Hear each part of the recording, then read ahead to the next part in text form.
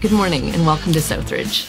Whether you're joining us on Sunday morning from home or sometime during the week while on vacation, we're so thankful that you've carved out this time in your week. If you're new to the online service experience, just a few tips to help you make the most of our time together. First, turn up the volume. We found that to be especially helpful in our times of singing together.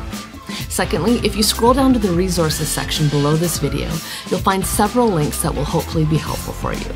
These include transcripts of today's message for anyone with hearing or language challenges, as well as chord charts for any of you musicians who want to play along. You're joining us today on week 2 of our current series called One Prayer Niagara.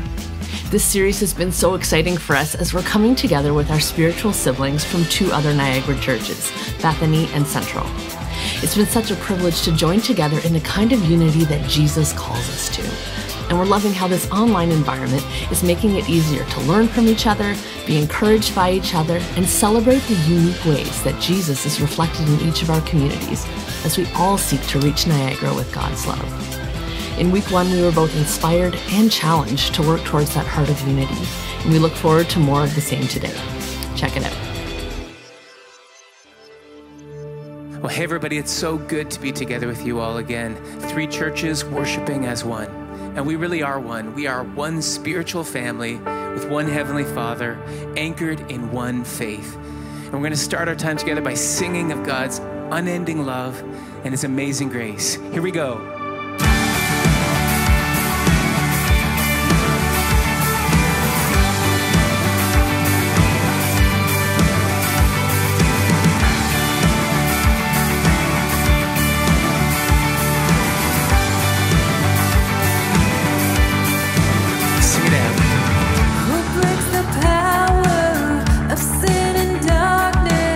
Whose lamb is mighty and so much stronger.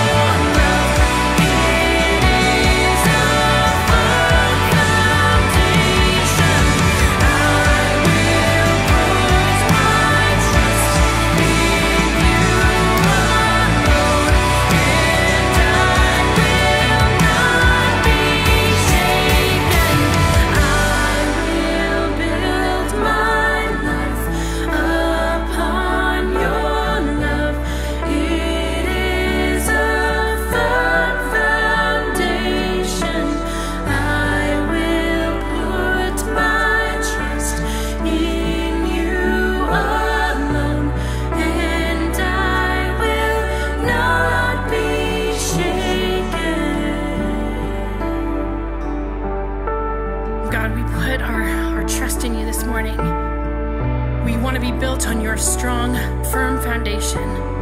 God, when we are motivated by your love, there is more that unites us that could ever divide us, God. And we just pray that we would be inspired by your love to change Niagara, to change the world around us, and to see you glorified and your kingdom come. Amen.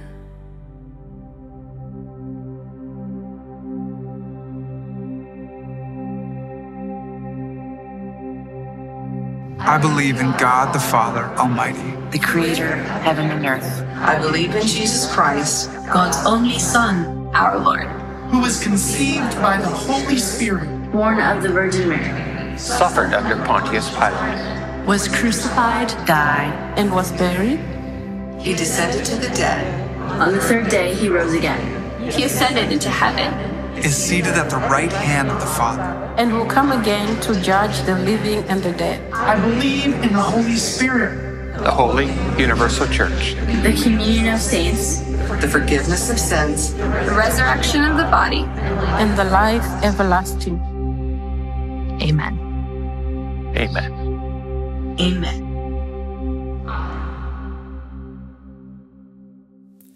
Welcome to another week of being brought together here in our online service format. It's a real gift to be united in this way, especially in a time where we can't all physically be together. And that's especially true in these weeks where we're not just together as a Southridge community, but also together with Bethany Community Church and Central Community Church as we seek to practice and embody the oneness that Jesus gave his life for. But even cooler than that, having just shared in the Apostles' Creed that we just heard, we're actually practicing unity with all of our spiritual siblings around the globe and throughout history, as that has been the epicenter of our faith for nearly 2,000 years. Now, maybe you are new to all of this. And maybe by way of an invitation from a friend, or you just had heard something about Southridge, or maybe you were just Googling, looking for an online church service. Maybe you are participating and experiencing something like this for the very first time. And you might not be sure how you even feel about all this church stuff or what you believe about Jesus. But if that's you, we just want to say welcome. We are so glad and humbled that you've found us in this format. We hope that you can feel a part of the family. And we want you to know that we love you. And we hope that this service provides encouragement and inspiration, and that maybe you'll consider participating again sometime. But for today, just as a way to say thanks so much for checking us out, we would love to give you a gift. And it's a jar of our artisan jam from our social enterprise, the Southridge Jam Company, which supports those experiencing homelessness in our region. So if you go to the New Here section, just below the video player, and you click on the gift button, if you fill out some basic info there, we would love to safely deliver to you a gift jar of jam. Now, in the spirit of giving, I want to remind and invite all of us who make Southridge home to contribute financially this week. I know it can be a bit weird to be doing so much of this stuff from a distance, but I know I have found that when we give financially, when we get some skin in the game in a tangible way, especially in this strange time, it reminds us that we are part of something so much bigger than ourselves. And not only that, but it fosters our commitment to God and to each other, to share God's love, to care for one another's needs, and to give of some of our excess to make sure that everyone has enough. So as always, if you scroll down, you'll find some options here for online giving, and they're on our main giving page as well. Well, as we find ourselves kind of really now into the heart of summer, one summer tradition and highlight around here is the Global Leadership Summit. And that is a world-class leadership conference that provides an annual injection of vision and equipping to help all of us grow in our leadership and our influence wherever we find ourselves. And we've often described the Global Leadership Summit kind of like summer camp for adults, where we carve out 2 full days of our summer to allow God to move and inspire us in how he wants us to make a positive and meaningful impact with our lives. But obviously this summer, plans and camps and conferences, they all look different. and the GLS is no exception. So this year's GLS is going to be a live broadcast made available exclusively online on August 6th and 7th.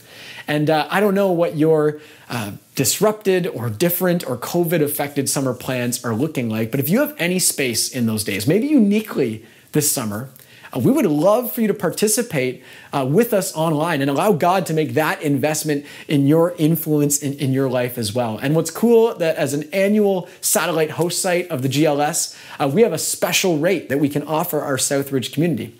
But what you need to know is that that rate actually expires this Tuesday, July 21st. So if you haven't registered yet, go to our events page. You'll find the link to the Global Leadership Summit and you can sign up today. Now, as we move into this week's talk, I want to turn things over to Jeff Lockyer, and he's going to introduce our speaker for this week. Well, as we continue to discover the power of unity through this one prayer series together with Bethany and Central, I have the pleasure of introducing today's speaker, Bethany's lead pastor, Andrew Mills.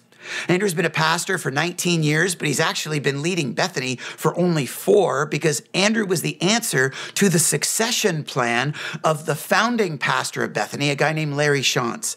And I say that because from my earliest ministry days, Larry was a good friend and mentor to me and to other leaders around Southridge and has always, on behalf of Bethany, been a good fan and friend of our church. And so when Andrew took over from Larry, Andrew continued that legacy seamlessly by tracking with us as friends and a fan of our church.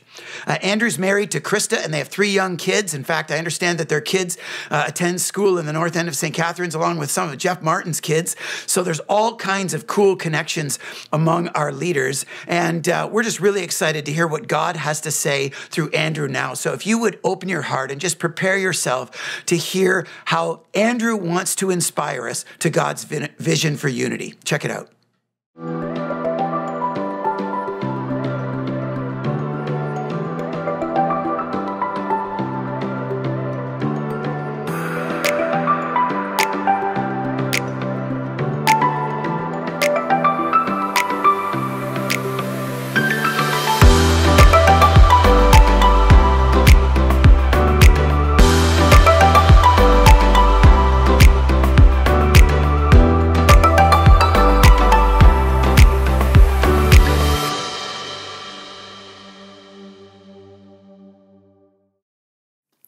Well, good morning, everyone. I'm so glad you're joining with us here today. Welcome to my living room, and a special good morning to everyone from Central and from Southridge. I'm really glad to be able to join with you here together.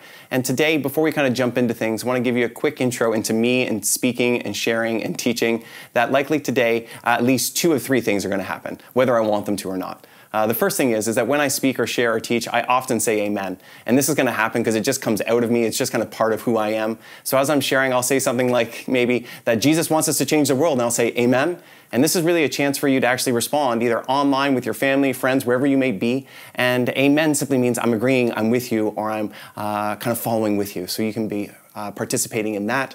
Also, whether or not I want this to happen, my videographer is also likely to make some ridiculous comments. And for those people at Southridge and Central who don't know who that is, that's my wife, Krista. Say hi, Krista. Might as well get that out of the way. Yeah. I'll be good. All right, she's going to be good. And so the third thing that may or may not happen is that we have young kids. They may actually interrupt this thing. We never kind of know how that's going to go. Like good parents, we have bribed them copiously with endless TV and snacks downstairs. But I can't tell you how many Zoom calls have been interrupted in our family and in our house. And Bill and Jeff, even as we've been planning out this series, that's happened. But today, I want to continue on in this series, really looking at this theme of unity and our prayers for how we can work together and move forward together. And last week, Jeff shared so well on a vision of unity for us. Today, what I want to talk about is how does a vision of unity actually form us as people? How does it shape us? How does it change us? How does it actually move us? And to do that, I want to take a look today at a bit of an odd passage, actually. It's a passage that is often preached, but sometimes it isn't actually often reflected upon. And what we're going to learn today is that what a vision of unity does is it draws us together as people. That's something that it does for us. And that it also sends us as people. And so today, if you have your Bibles, I want to start in Matthew 28, the Great Commission, a passage that so many times has been preached very, very well. But today I want to look at it from a bit of a different angle. Not from the angle of going, but from the angle of what does this vision of unity do for us and through us, and especially for us as churches. And so if you have your Bibles, open them up there.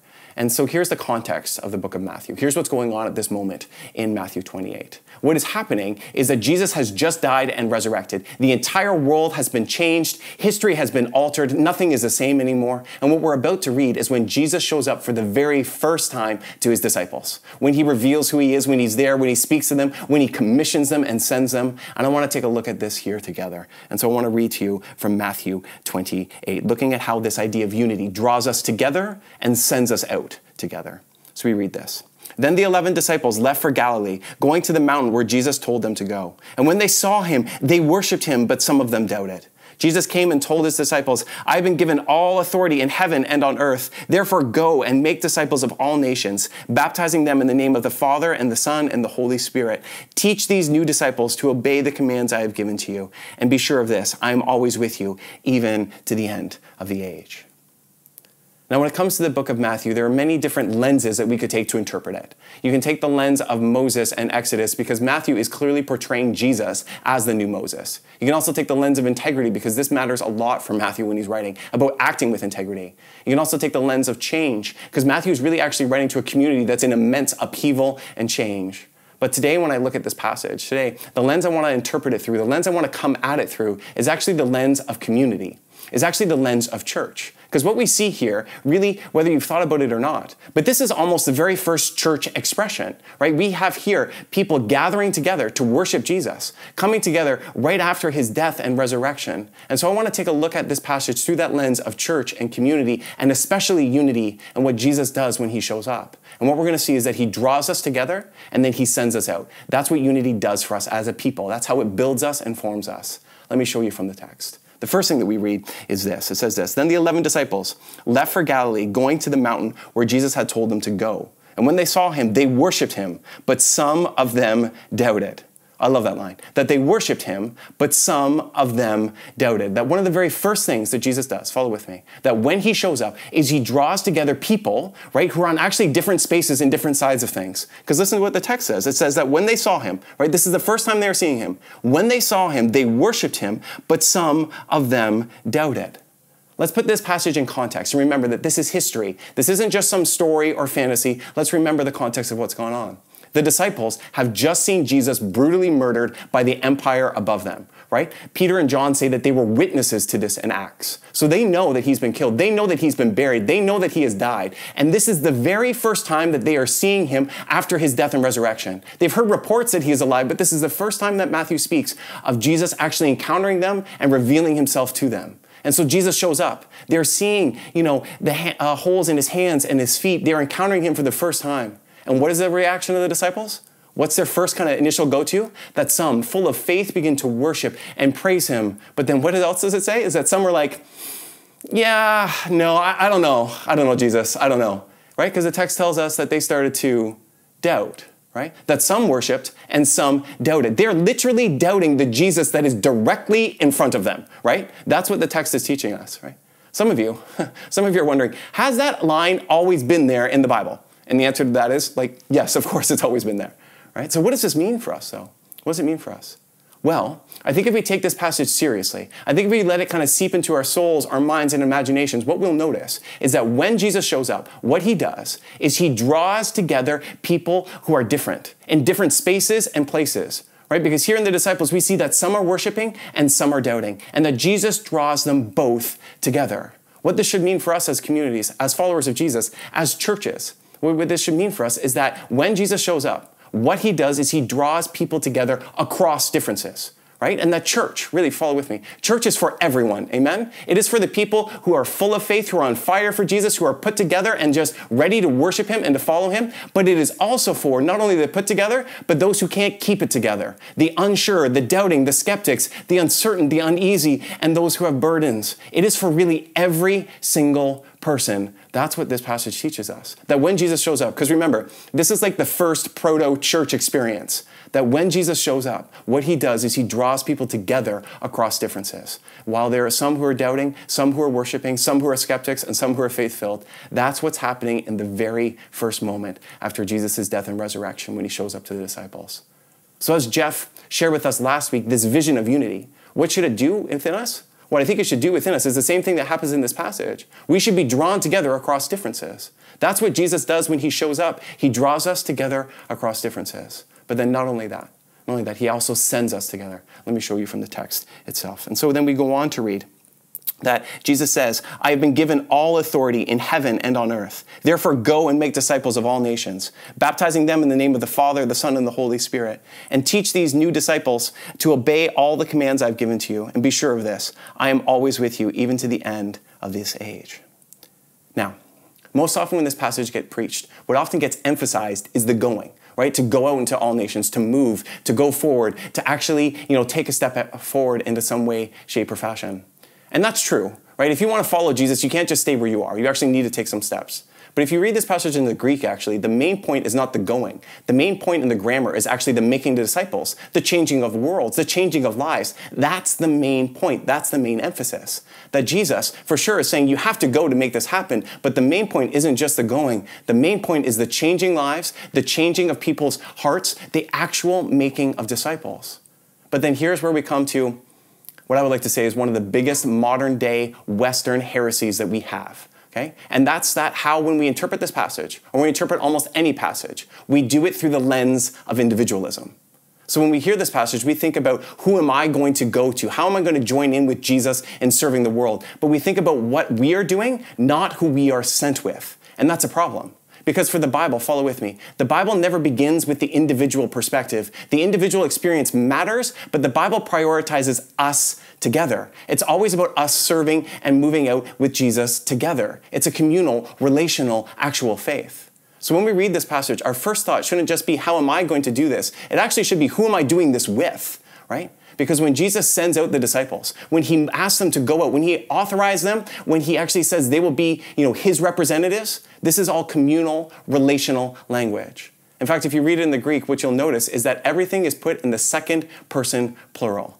And I know, there aren't many grammar geeks out there. I know that I'm kind of in a small minority. Chris is giving me a smile that for sure. There aren't many people who love this. Nerd alert. Yeah, nerd alert, nerd alert. This is what this means, okay? What it means is Jesus is talking to them. So when we read this passage, when we say, I have been given all authority in heaven and on earth, and Jesus says, therefore go and make disciples of all nations, baptizing them in the name of the Father and the Son and the Holy Spirit. If I were to read these next passages in the South, this is what it would look like, actually. Jesus would be saying this, teach these new disciples to obey the commands I've given y'all. It's not just you individually, it's us together. And be sure of this, I am with y'all always, even to the end of the age. Because Jesus' perspective isn't just about what he wants to do with you or me, it's about what he wants to do with us together. It's always about us together. And while it is absolutely possible for you to practice Western spirituality on your own, follow with me, you cannot follow Jesus on your own. It's just not possible. We actually follow him together. We actually follow him as a community. And what does unity do to us as a people? What does it build into us? What does it form us to do? What it does is draw us together and to send us out together. That's what unity does. That's what Jesus does. That's what the church is all about, being drawn together and then sent out together with Jesus to join him in changing lives and to having our lives changed. So what does this mean for us all today? What is kind of my main point here with us this morning? My main point is just this, that when Jesus shows up, what he does is he draws us together and he sends us out together. That's what unity does. That's what unity looks like. That's what unity forms in us as a people, as a community, as churches. He comes to draw us together and to send us out together. And remember, when I'm saying that he is drawing us together, it is specifically he's drawing us actually across differences. Remember that Jesus, when he showed up, there were some who were full of faith and some who were doubting, some who were skeptical and some who had trust. That Jesus is really about drawing us together across differences. That whether you are somebody who is so put together or can't keep it together, whether you are somebody who makes it to church on time all the time, or who has never made it to church on time in their entire life, a la my wife, Kristen Mills. Hey now. Right? Okay, it's true, right? That we are all welcome. That's the point. And that when Jesus shows up, he pulls us together across differences so that we might follow him together, right? So that's the first thing. And then when I said, though, that we are sent out together, remember, I am not just talking about having joint ministries and programs. It is so much deeper and better than that. I'm talking about how when Jesus Christ shows up, that he actually invites us to join with him and all the Christians in the ongoing work of God, to actually bring heaven to earth as we pray about it in the Lord's Prayer. This is about so much bigger than just you or me. It's bigger than that. It's about you and me and all of us together. So here's what I 100% believe, okay? I believe that if we're actually going to change the world around us, we need to do this together. My one prayer for all of our churches and for all the churches in Niagara is that we would actually follow Jesus together. Because I believe that when Christians join together, when they get drawn together and then sent together, that's when lives are changed. Because follow with me, if we're actually going to see even just Niagara changed, it's going to take each and every one of us. And when I say each and every one of us, I mean more than just even Southridge, Bethany, and Central. I mean every single church that is a part of this region and this community. I'm talking about the 12 dozen plus churches on Scott Street. I'm talking about every single one of us joining together. Because what it requires is more than one church, one denomination, and one expression. If our world is going to get changed, it requires all of us to be drawn together and then sent out together with Jesus to join him in making this world a better place, to join him in making our region a better place, to join him in making our region look a little more Jesus-y. I know that might not be a word that you use, but it's one that we do, right? Because that's the business of the church and that's the business of Jesus, to transform our lives. So what does this mean for us practically? Well, I think practically what we can say is this, that when it comes down to this, that we need to actually put this into our lives, that we need to not only hear this, but to live it out. As I often say in our church community, that we gather not for information, but for transformation. Because honestly, if you want information, Google is way better than any of us, right? But today we actually gather to learn more, but then to be changed and transformed and sent. So how does this practically apply to us? Well, today I want to give you two kind of questions to drive this home for us. Okay, and they are just this. Who are you welcoming and who are you joining with? Okay, who are you welcoming and who are you joining with? So first, who are you welcoming? When you look at this passage, what Jesus does when he shows up is he draws people across difference, right? You have people who are worshiping and people who are doubting. So I want to ask that question to you personally. Who are you welcoming? How are you creating spaces where people can have disagreements? How are you creating spaces and conversations where you can have differences of opinions and really joining with people in unity, even if you aren't believing all the exact same things? How are you holding spaces in conversations? How are you making sure to work across difference and invite people in who might be different than you? I think this is what we need to do. And notice with me, I'm not asking what are your churches doing, because I know what your churches are doing. They're all trying to create places where people are welcomed in, right? What I'm asking is how are you participating in this? How are you personally doing this in your conversations, in your family, in your neighborhood, in your communities? How are you making sure that we are welcoming in people who might be different than us? And here's maybe where I lose some of you. Because I think many of you are like, yes, we need to be doing this. But here's where maybe I lose some of you. Because one of the problems with the church in the modern day Western North America is that there are so many people who love their theology more than Jesus. And this is a problem because we need to put Jesus first, which means we need to practice and live as he did, actually welcoming people across differences, holding tension in conversation, and not just saying my way is the only way. There are so many people who put their theological predispositions above the person in front of them, and it's wrong and it's idolatry, and we need to do better. We need to be welcoming people across differences. That's what unity looks like. That's what Jesus does. And I just believe that Jesus is in the same business that he was 2,000 years ago, that when he showed up to the disciples, he welcomed in people who were worshiping and skeptics and people full of faith and people unsure, and he brought them together. That's our calling too. So first of all, who are you welcoming? Who are you actually welcoming across differences? And then secondly, who are you joining with? Like, who are you actually serving with? Who are you actually participating in the ongoing mission and work of God? Right? Because this isn't anything we can do on our own. We actually need to join with others. So who are you joining with? And again, notice with me, I'm not asking you what your churches are doing. I know that all of our churches are doing amazing work and amazing ministries that are changing lives. In Southridge, your anchor causes have a huge impact and are changing lives. In Central, your community crew is changing lives. And in Bethany, like, we got stuff going on too, okay? There are good things happening in each and every one of our churches. My question is how are you participating in that? How are you actually being the church, right? Who are you serving with? Who are you joining with? Who are you sent with? I think this is what we need to do. So today, I have one challenge for us, to take this from, discussion and theory and theology and abstracts and move it into formation and practice. My challenge for us is just this. Who can you welcome this week? And how can you join with others in serving our community this week? Because as I said, my one prayer for all of us is that we might follow Jesus together, that we might be drawn together as churches, as Christians, as followers of Jesus, and then sent out together. So how can you participate in that? Who can you welcome and who can you join with?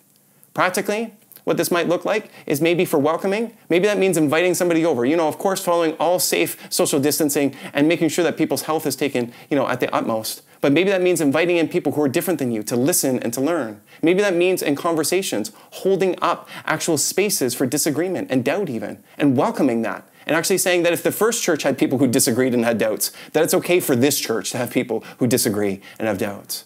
Maybe it means just praying for God and for Jesus to expand your view of his kingdom. Because guess what? This is what I believe 100%, that there is no competition in the kingdom of God. Amen?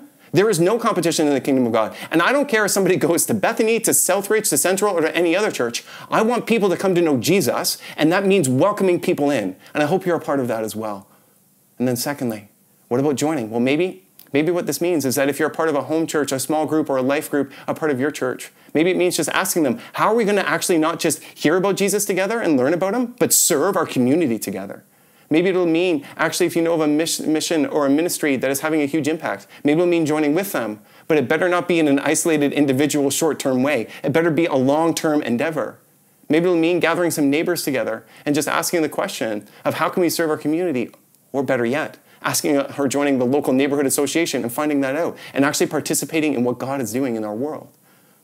To be honest with you today, I don't know the specifics of how you might welcome and join with people, but what I know is that this is what unity looks like. What I know is that Jesus is about, and that this is what we should be about. So my challenge this week is just really simple. Might you welcome people in, and might you join with them in serving the world around us? And through that, might we actually see the world changed? Because as I said, my one prayer is that we would follow Jesus together. I believe that's what unity looks like. I believe that's how lives are changed. And I believe that's how our Niagara community can be changed, when we actually follow him together. So with that, would you join with me in prayer today? Dear God, I just pray, might we continue to follow you passionately and obediently. I pray, Lord, might we welcome others. Might we create space for others in our lives, in our conversations, and in our communities. I pray, Lord, we continue to join with you in the ongoing work that you are already doing in our community, that you are active. Might we have eyes to see you, and might we have a courage to join with you with others. I pray, Lord, might we continue to move away from individualism and move into community and move into unity. And I pray that your Holy Spirit would lead us and guide us in that. And I pray that this week, might we follow you, might we welcome others, and might we join with others in sharing the good news of your life, mercy, and grace. And we pray this all in your name. Amen. Grace and peace, everyone. Bye-bye.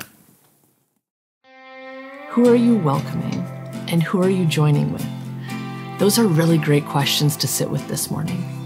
How tightly am I clinging to an isolated and individualized spirituality? And how can I begin to undo that in my life? Those might feel like tricky questions to practically answer in this still socially distanced zone we're in.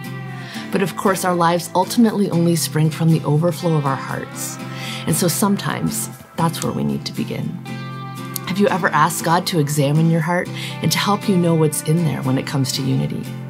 Last week, Tom mentioned the daily spiritual practice guide we created to partner with this series. It's a list of daily reflections based on the many references in Scripture to how we are called to care for one another in the body of Christ, despite whatever distances exist between us. This week, as you spend a few minutes each day with those reflections, I encourage you and challenge you to start attaching some very real names and faces to those verses as you read. Encourage one another, bear one another's burdens, forgive one another, be devoted to one another. Let's let those instructions become very real pathways to a deeper walk with Jesus as we consider real people with whom unity does not come easy for us. Let's let these words from God begin to sink deep into our hearts, and may it actually change us, as well as our relationships with those around us. I hope you've had a chance to download that resource, and if not, it's available again this week under the Putting It Into Practice button on our weekly online service page. Also on that page, you'll find our virtual prayer wall. It's a great place to not only leave a prayer request, but to take time to pray for others in our community. If you're in a place of needing some practical support in this season, or if you're able to provide some support for others, you can connect with us via the Need Help or Give Help buttons on our website. Thanks for being with us today. We're looking forward to next Sunday when we conclude this series by hearing from Central's Bill Marco. Before we wrap things up and head into the rest of our week, I invite you to join us as we lift our voices together in this one final song. Let's make this our closing prayer today, a prayer for unity and the desire to see the church become a true reflection of God's kingdom on earth.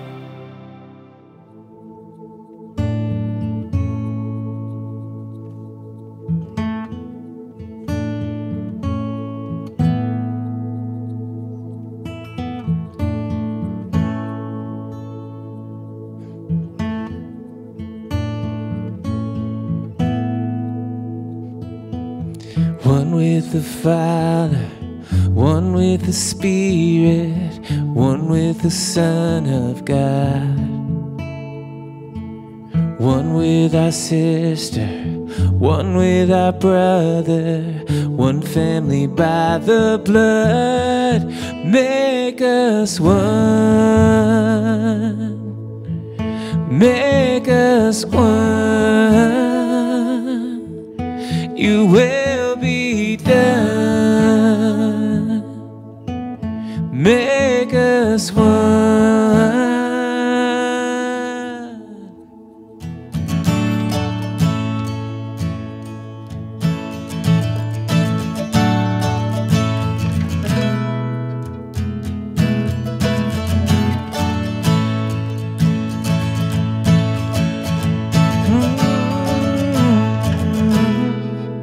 One heart. One heart with heaven, one mind connected, one body unified.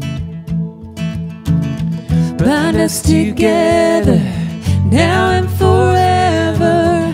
Jesus be glorified. Make us one. Make us one. You will be done. Make us one. We confess all our offenses. We confess we've been afraid. We repent of all our pride. Let all the hurt be washed away. For all the wars and violence against our enemy, come heal our land with your great river. Restore our family and make us one. Make us one. You will be done. Make us one. Make us one. Make us one. Make us one. And let your kingdom come.